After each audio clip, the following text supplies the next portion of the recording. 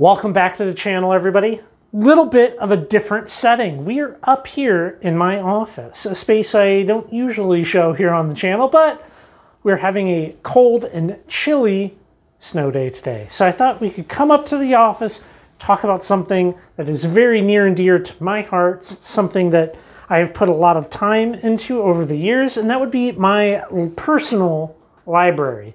Behind me right here, there's about 130-ish books pertaining to geology, rocks, minerals, mineralogy, lapidary, all kinds of different aspects of the hobby. And it's been very beneficial for me to have this kind of resource available.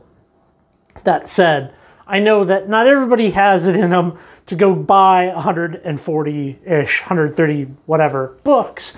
But that said, there's about 4 that I highly, highly recommend. And these 4 books pretty much cover about 90% of the questions that I see asked online. You know, Facebook groups, forums, wherever. You can get these 4 books and know more than probably just about everybody in these places, you know, and it puts you in a position of helping others as well as not being the person that has to, you know, ask a question, field answers, figure out what's real, what's not real, what's wrong, what's right, and sift through it all. It really will help you build a very big foundation. Pretty much everything comes down to field collecting, you know, the collecting of rocks and minerals out in nature, lapidary, and identification. And I have 4 books for you that will really allow you to hit the ground running with those subjects. If you're going to be out collecting rocks and minerals out in nature, this book, Field Collecting Gemstones and Minerals by Sinkankas, is an excellent, excellent book to have.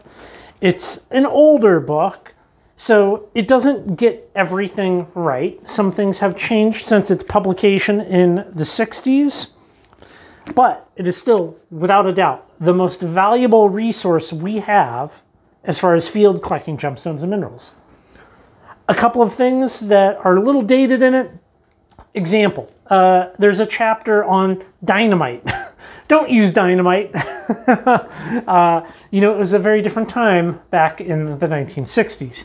And since it is an older book, it doesn't cover some modern navigation that we're used to nowadays, such as the use of GPS, which, you know, you don't really need that in a book. Now, there's plenty of information out there about GPS for you, and you can kind of fill in some of the gaps. But this really does cover so many bases and gets so much right as far as kind of a preface to what you're going to experience. You know, it covers a bunch of different tips about, you know, mineral rights, public lands, private lands, different tools, some basics of geology. You know, it's not going to go super in depth, but it'll get you there. Different practices for collecting, how to prepare specimens, lots and lots of great information. You know, the storage of it, you name it. This is an excellent resource to have. And down below this video, I will be putting links to all of these as well as the ISBNs. These are widely available at your library. I kind of specifically have sought out books that would be really easy for people to obtain. So definitely check it out if you're an experienced collector. I think this is still quite valuable as well if you're a new collector. I have spent an abundance of time looking for a quality book that really delves into the world of lapidary, the cutting and polishing of rocks, in a very definitive way, something that really sums it all up. And this is the only book that I have ever came across. This is Gem Cutting from Sinkankas. Another one from him. Another old book, but still incredibly valuable. And in many ways, this gets more right today than any of the modern books on lapidary. It just does so, it perfectly sums up the hobby, and in doing so, it will allow you to have a better understanding of you know, sawing, grinding, different sanding techniques, different homemade machines. There's some plans in here on making your own machines at home. Cabochons, you know, faceting.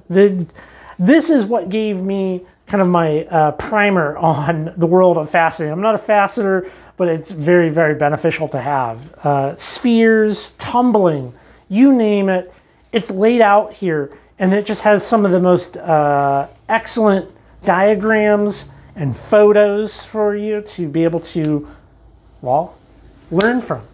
An excellent, excellent book. I would never, ever get lapidary advice at this point from like a Facebook group now that I have this book.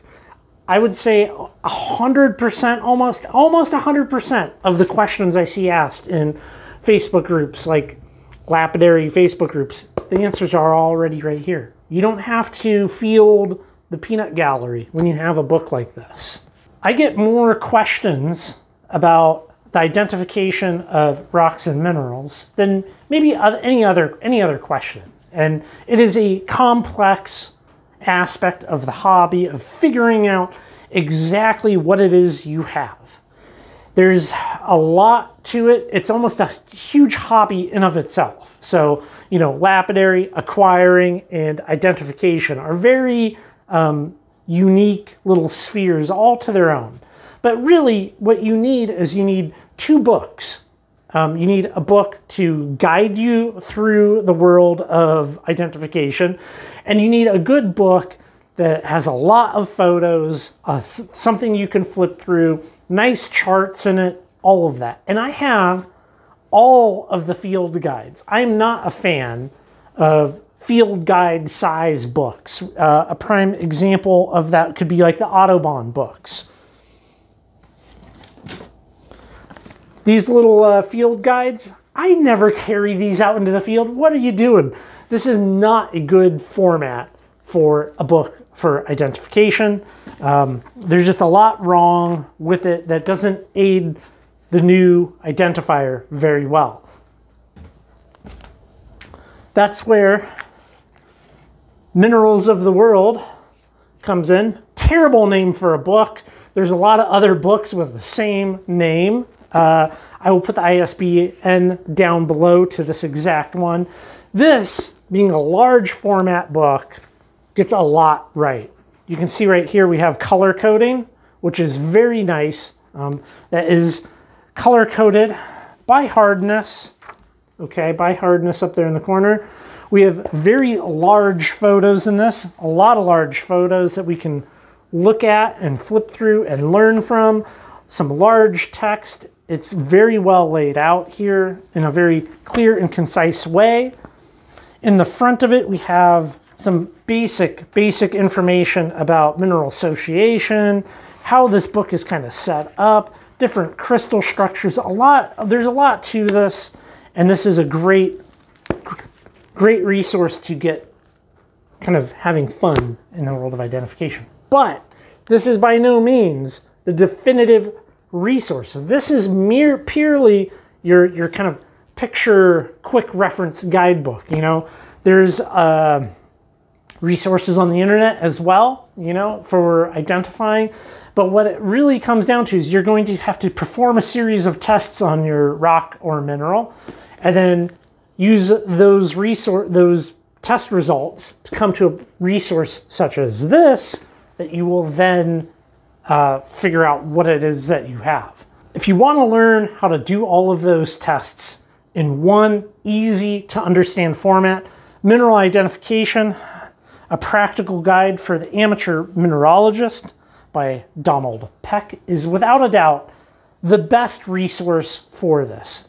The problem that we as identifiers have nowadays is there's such a trend towards only going off of very technical means of identification.